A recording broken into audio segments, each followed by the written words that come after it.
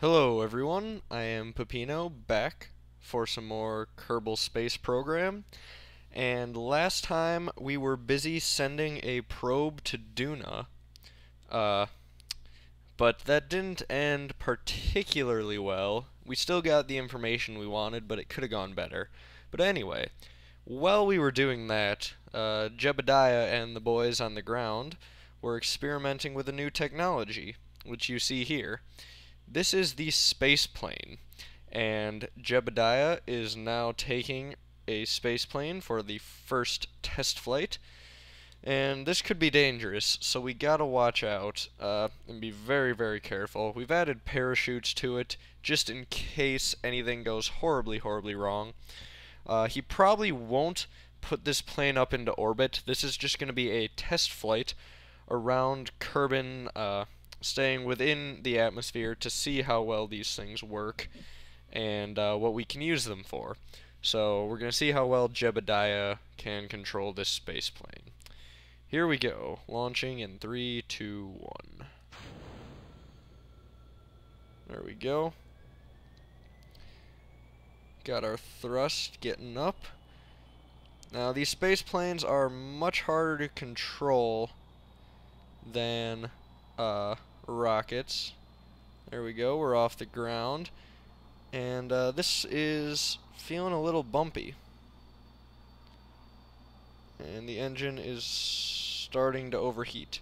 So we gotta watch out for that. We apparently can't go quite that quick. Alright, so we're going at a stable speed and direction now.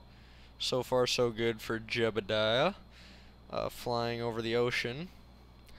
It's not so much the flying that's gonna be a problem, I don't think. It's gonna be the landing. So, yeah, this could be a little difficult. I'm doing all the controls manually here, too, so we get a feel for how to fly these things, because I haven't done much with them, and, I think they could be interesting to use, but I just have never done it. Alright, there we go, we've stabilized ourselves. The one thing that I do notice, if you just leave the SAS on, they tend to drift either up or down, which can get real annoying. So that's why I'm doing the manual controls, which is making the flight a little bumpy. The thing about space planes is they're really fuel efficient. I mean, look at this, we haven't actually even made a dent really in our fuel reserves. I mean, I guess we've used almost 1/30th of it so far on this flight, so we could fly around for quite a while, as long as Jebediah doesn't crash, and that would be terrible. We don't want to lose our best astronaut in test flying a plane, but he was the one who volunteered to do it, so this is what's gonna happen. So now we're at 3,000 meters of altitude above the ocean. Let's try and increase that if we can. We pulled up pretty quick there, and we're going up still at a fairly steady pace. Alright, 4,000. Let's get up to around 5,000 if we can. And alright, this'll be close enough. Jebediah, time to try some maneuvers. Let's do a barrel roll. And bring ourselves out of it. There we go. And let's stabilize there.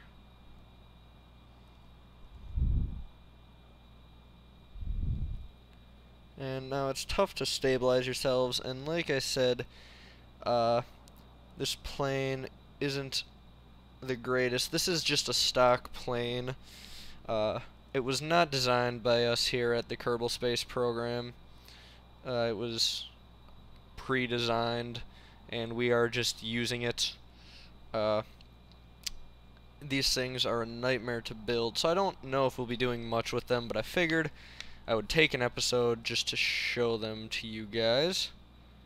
So now, let's try this. Let's try turning.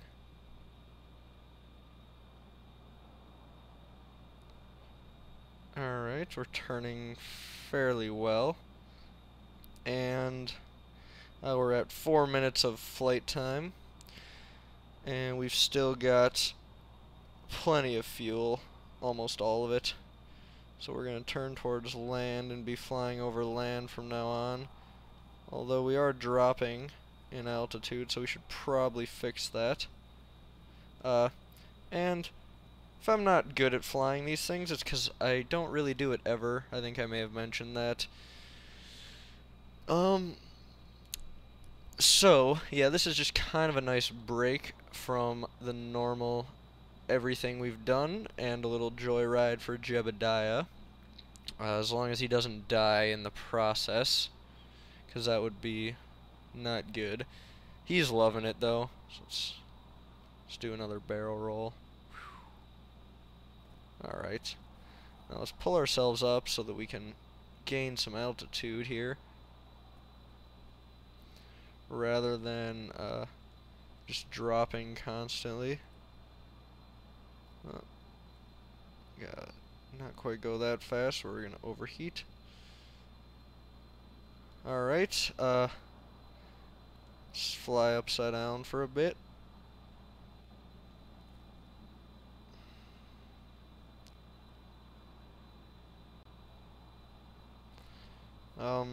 And again, this isn't the smoothest, and I'm kind of focused a lot on what I'm doing here, just because, if I don't, Jebediah will die. And now these things, at least in my experience, have a very low survival rate. So I will try to bring it in for landing, but it's not going to be easy. So let's head back in the general direction of the space program launch site.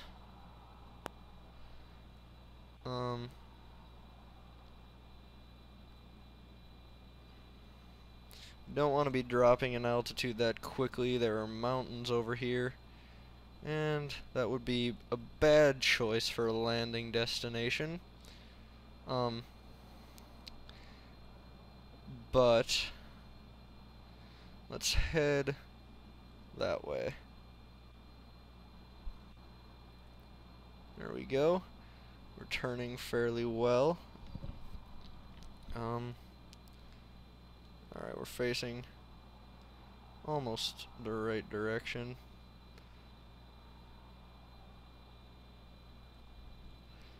Alright, now, like I said, coming in for landing, these things are kind of a pain. And I've successfully landed one once, in one of my other files that I choose not to mention very often in this series if I can, just because, you know, we're still learning at this Kerbal space program. So this is the first flight ever. We'll see if Jebediah can accomplish another first in the Kerbal space program history. The first successful space plane flight.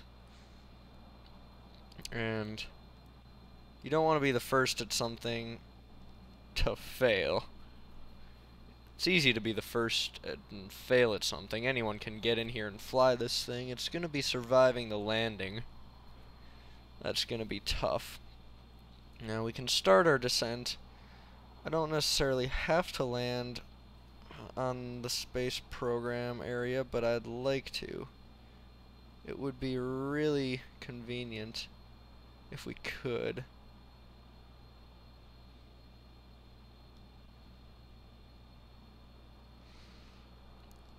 So, need to get up here, and we're gonna try bring this thing down safely, and let's hope Jebediah lives. I'm breaking a sweat here on my fingers. Hold on. It's very tense. Gotta do this absolutely right, or it's not gonna work. Now, coming in for landing. There are buildings there, so we gotta watch out for those. So let's go this way a little more. Right there's fine. This is very tense. Alright, there we go, we're evened out, and we are level where we want to be for landing. We are a little low, and we're going pretty quick. I'm not going to worry about hitting the runway. This whole area has been flattened off for the purposes of the space program. So, except for there's buildings and stuff over there. So we're going to make sure to avoid those. Alright, here we go. Jebediah, moment of truth. Coming in for the landing. Come on. Come on, Jebediah. You can do it. You can do it. Come on. Alright, we want to land with our landing gear hitting nice and slowly. Alright, we're descending a little slower than I would like. Come on. Come on. Come on. Come on. Less than 100 meters. Here we go. Oh, whoa, whoa, whoa. Come on, Jebediah. Oh, we should slow down our engines. Whoa. Alright, alright, alright. We skipped off the ground. We skipped off the ground. That's not what we had in mind.